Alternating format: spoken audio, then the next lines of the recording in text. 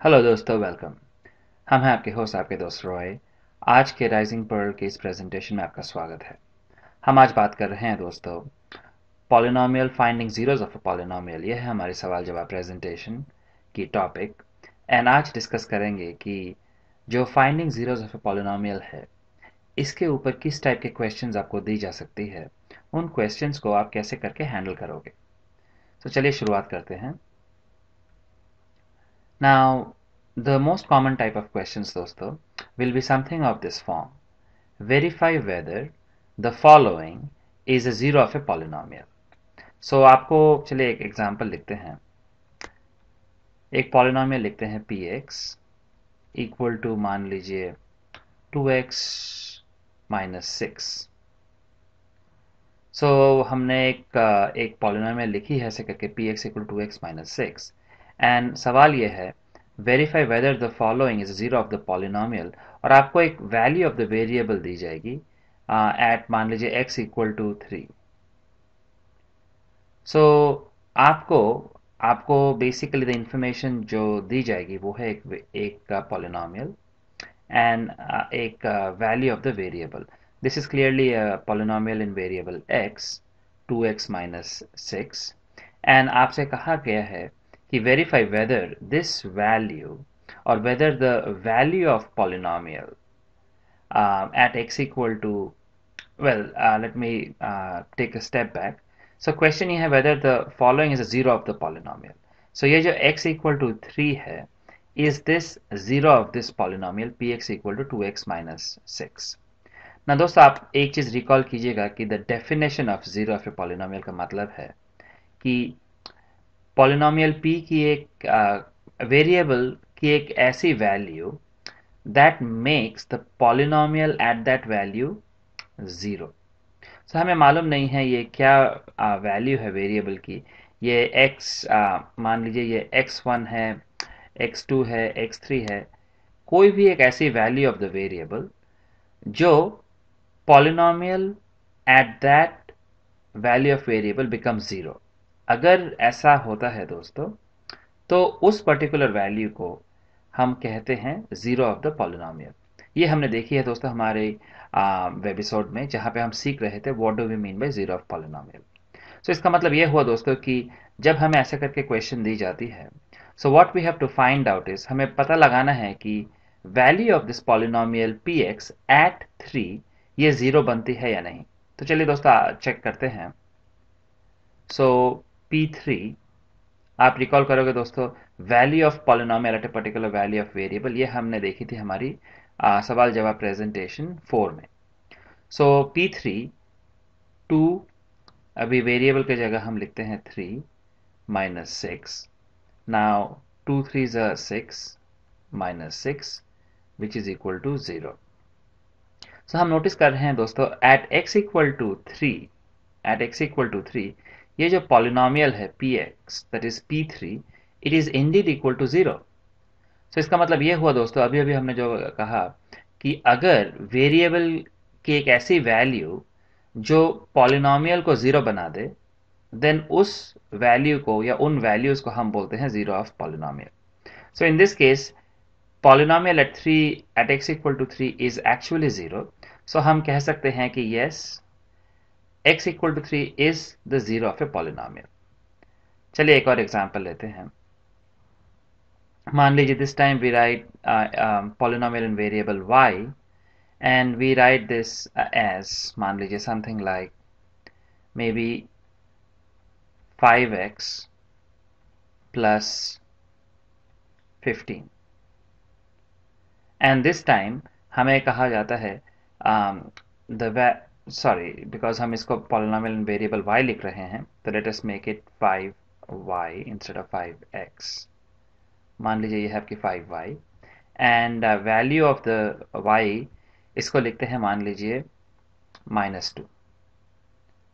So again, to check, verify whether the following is a zero of polynomial, whether y equal to -2, if it is a zero of this polynomial py, हम we will find out the value of the polynomial at y equal to -2। So वो बन जाएगी आपकी p -2 equal to 5, y के जगह हम लिखते हैं -2 plus 15 and then 5 multiplied by -2, so will be minus 5 2s are 10 plus 15 plus 15 minus 10 will be plus 5. So हम नोटिस करते हैं ये जो प्लस 5 है this is definitely not equal to 0, right. सो इसका मतलब ये हुआ that at y equal to -2 ये जो पॉलिनोमियल है py 5y plus 15 this is not equal to 0. इसका मतलब है y equal to -2 is not 0 of the polynomial 5y plus 15. Now दोस्तों what if अगर हम आपको देते कि सेम पॉलिनोमियल में find out the value eight y equal to -3, तब आप कैसे लिखते इसको. अगेन आपको देन पता लगाना पड़ता कि at the value of polynomial eight -3, so p -3 equal to 5 and this time y के जगह आप लिखोगे -3 plus 15 and then plus 5 multiplied by -3 will be -15, then plus 15 and then this will cancel out, it will be 0. So हमने notice किया दोस्तों at y equal to -3 polynomial p -3 is actually equal to 0. इसका मतलब ये हो दोस्तों कि then हम कह सकते हैं ये जो वेरिएबल की वैल्यू है -3 this is indeed a 0 of the polynomial. सो दोस्तों this is basically the first type of questions जो बेसिकली आपके लिए आपको दी जा सकती है इस पर्टिकुलर टॉपिक के ऊपर.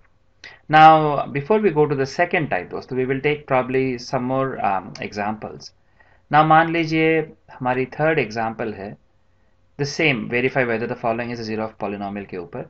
मान लीजिए आपको अभी दी गई है px इक्वल टू मान लीजिए something like x square minus 4 and आपसे कहा जाए can you check if at x equal to 2 and x equal to -2 if these are zeros of the polynomial px which is x square minus 4.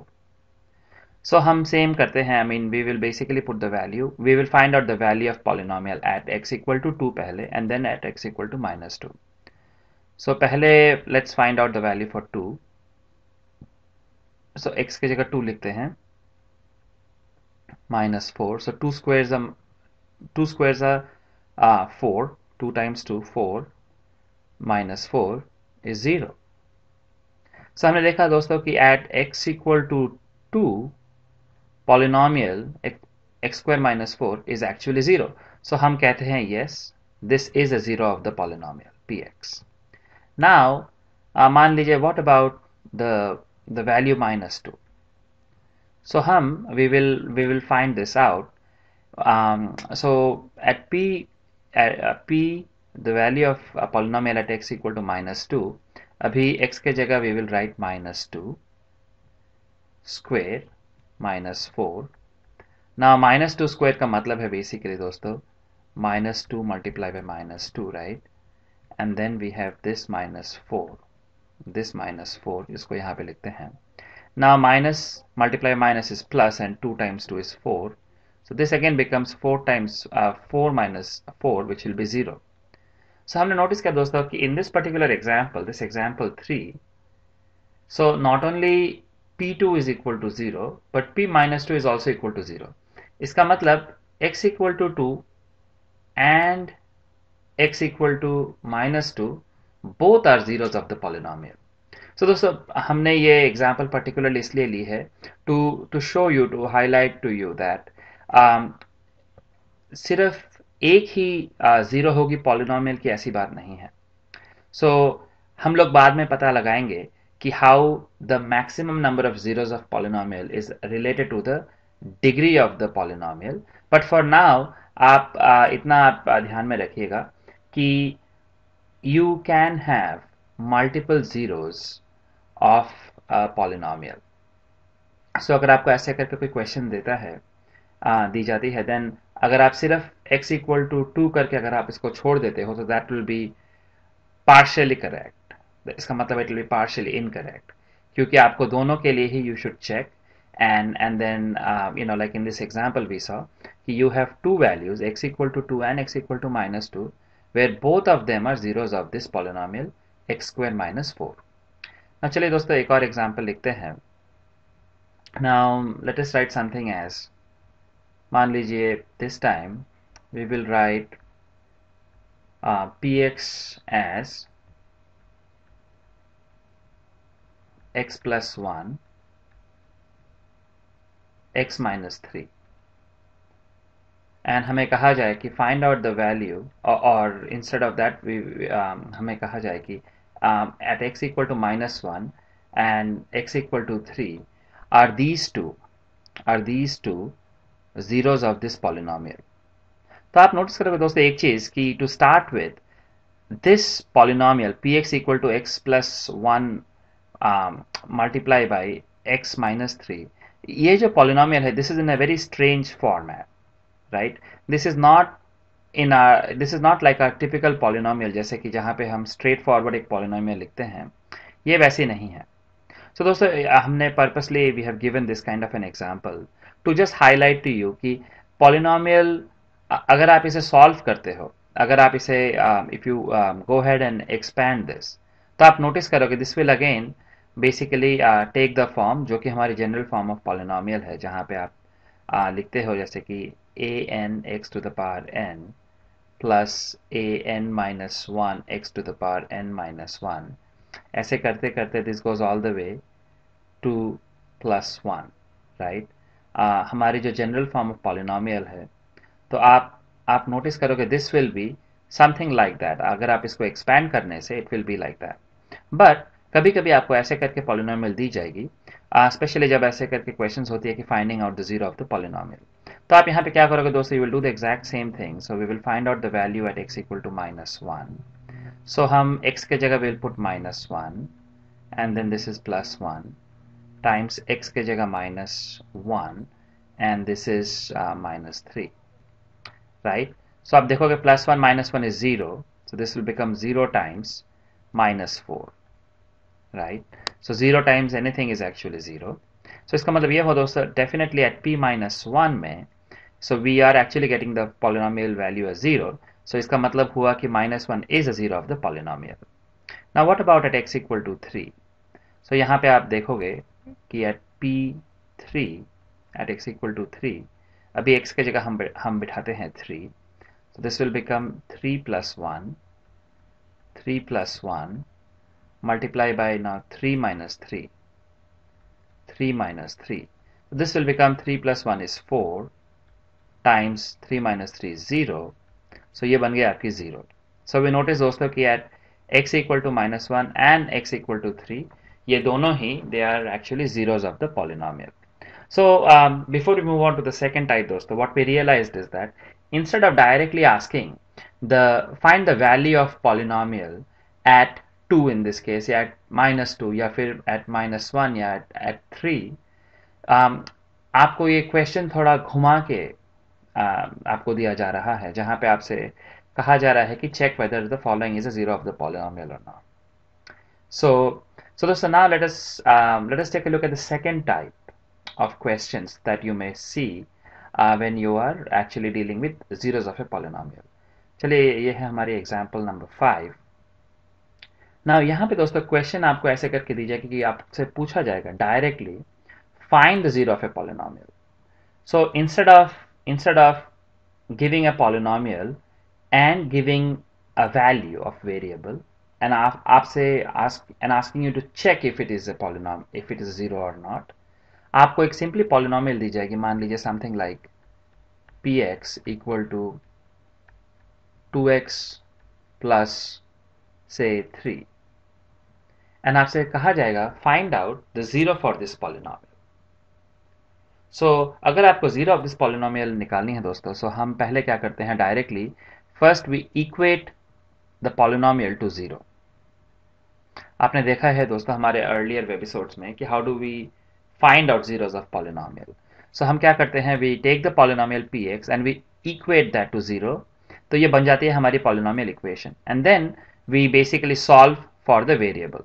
So in this case अगर 2x plus 3 equal to 0 है, then we basically take the plus 3 to the other side. सो ये बन जाएगी then -3, right? And then we will divide both sides by 2। सो ये बन जाएगी आपकी x equal to -3/2। So then what it means is दोस्तों that at x equal to -3/2, px will be 0. In other words, ये जो वैल्यू हमें मिली है solve करने के बाद, ये actually is the zero of the polynomial. सो आप इसे क्विकली टेस्ट कर सकते हो। मान लीजिए p -3/2 इक्वल टू अभी 2x है। सो 2 टाइम्स x के जगह आप बिठाते हो अभी -3/2 प्लस 3, राइट? प्लस 3। सो अगर आप इसे सॉल्व करते हो, सो 2 and 2 will get cancelled, then you have -3 plus 3 which is equal to 0। सो आपने नोटिस किया दोस्तों कि इंडीड ये जो -3/2 है, at that value of variable polynomial become 0। सो हमने देखा दोस्तों, अगेन अगर आपको डायरेक्टली क्वेश्चन दी जाती है कि फाइंड द जीरो और जीरोज ऑफ ए पॉलिनोमियल, सो आप क्या करोगे, आप basically you will equate the polynomial to 0 and then you will solve for the variable. चलिए एक और फाइनल एग्जाम्पल लिखते हैं।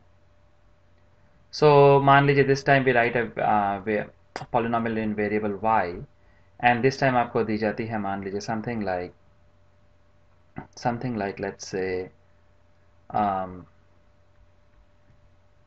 let's say 3y, this time variable is y, so 3y minus 9। और हमसे पूछा जाता है कि फाइंड आउट द वैल्यू और find out the zero of this polynomial 3y minus 9।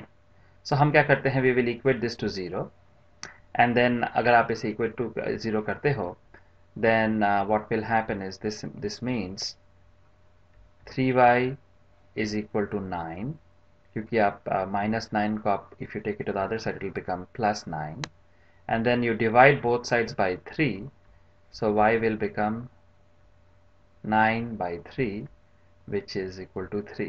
3 3s are 9, right? So then it means that the value or y equal to 3 or 3 is the zero of the polynomial 3y minus 9। and again you can quickly check, agar if you want to find out the value of polynomial at 3, then this will be 3y, right? y के जगह हम 3 डालते हैं, minus 9, 3 3s are 9, minus 9 which is equal to 0। So हमने देखा the value of the variable at y equal to 3 is 0। So इसका मतलब यह हुआ दोस्तों कि 3 is indeed the zero of the polynomial py। आज के लिए इतना ही दोस्तों, अगले प्रेजेंटेशन में फिर मिलेंगे, तब तक के लिए शुक्रिया, धन्यवाद।